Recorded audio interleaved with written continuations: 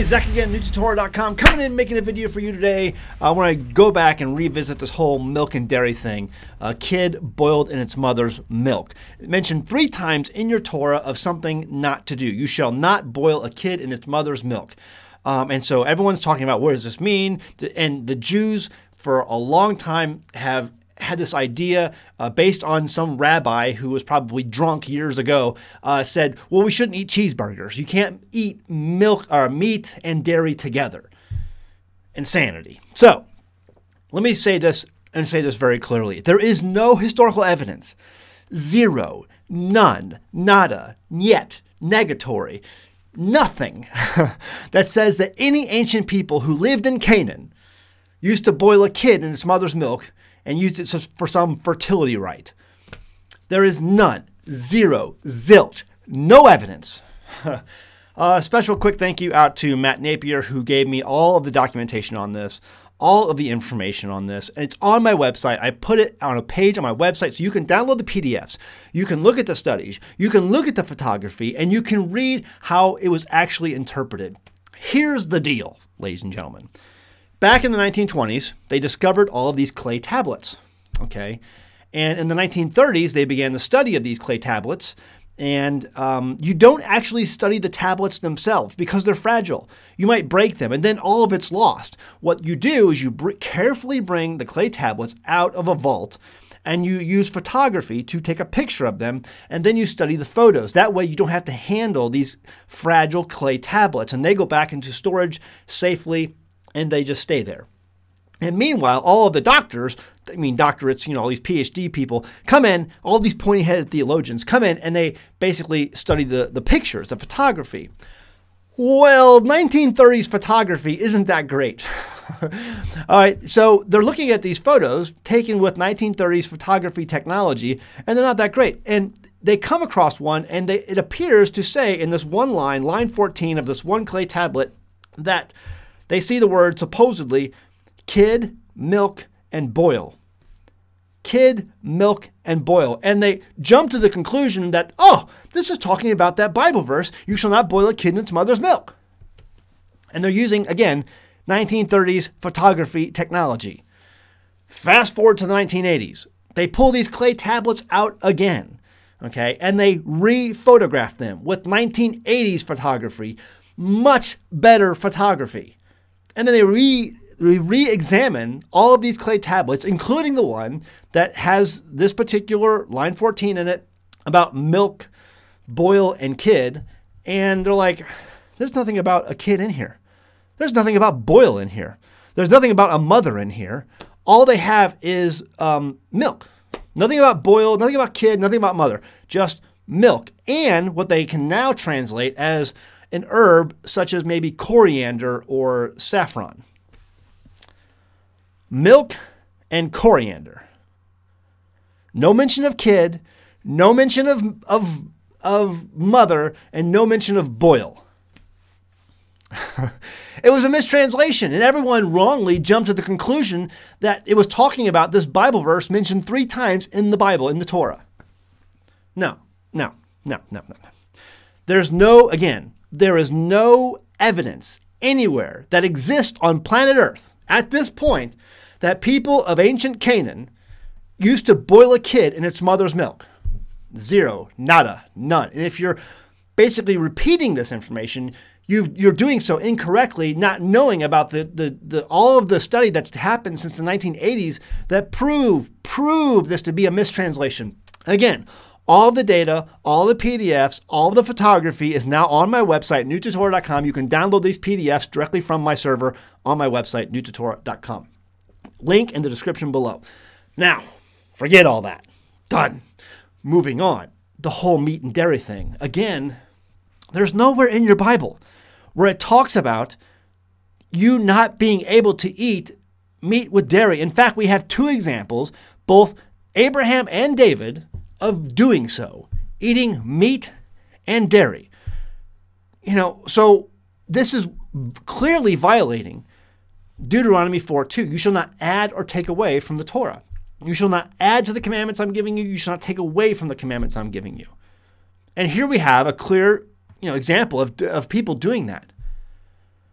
And we have lots of people out there who are falling for this, that this is some sort of important thing, some sort of important commandment, because some rabbi who must have been drunk, or who knows, or maybe he was even joking, and some scribe, I can picture some new scribe, oh, well, he's saying don't eat milk. It's crazy. It's insane. You can have cheeseburgers, folks. You can have mac and cheese with, beef mixed in with it, or whatever, chili mac. You can have this. It's okay. There's nothing in the Bible that says you can't eat meat, meat and dairy together. This is something that's been completely invented, and people are using that insane translation error from the 1930s as proof text that people used to do this. What this verse is saying is to not bring a kid to me as an offering that's still nursing from its mother. Do not eat animals that are still nursing from their mother. Do not eat animals that are still nursing from their mother. Wean them first. And people will quote that verse in Leviticus 22, where it says, an animal can be under its mother for 8 days, and then it's acceptable for an offering. No. That's a mistranslation as well. It's saying you can let the animal be away from under its mother for 8 days, and then it's acceptable as an offering.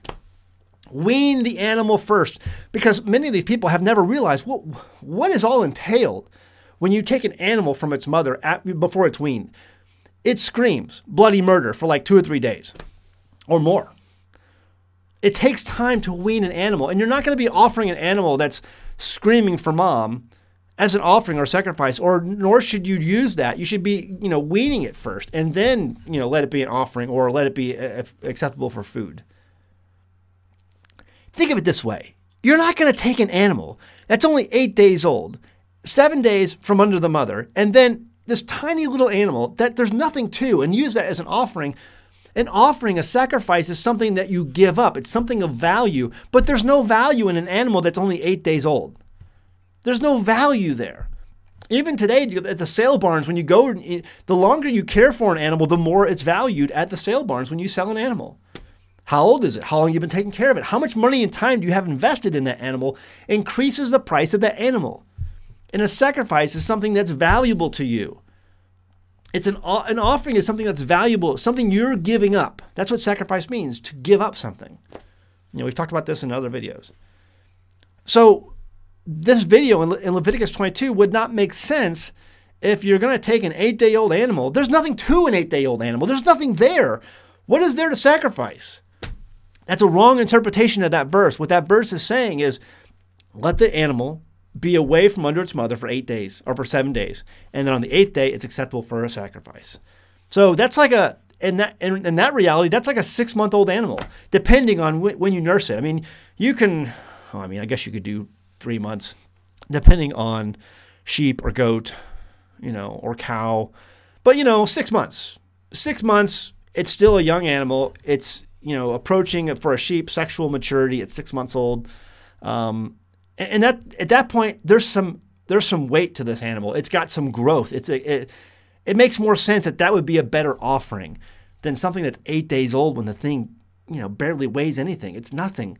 And you're going to take an 8-day-old animal who's been nursing and take that away from its mother. It's going to scream the entire time. And if most of you people have never raised animals, you have no knowledge of this. You don't know. You have no experience. It doesn't make sense any other way. So one thing sure is shooting. There's nothing wrong with eating meat and dairy in your Bible. If someone's telling you that, they're breaking Deuteronomy 4:2 and adding or taking away.